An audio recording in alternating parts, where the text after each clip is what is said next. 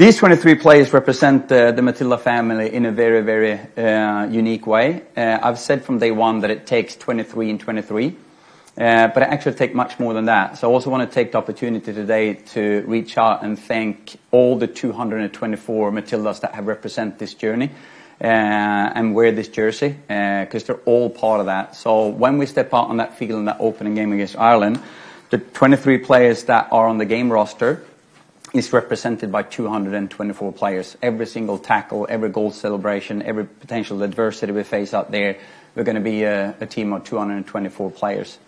And the other thing I want to say is we're not just going to be 224 players. We're going to be a football nation that unites around this team, and these 23 players represent so much more than just the players.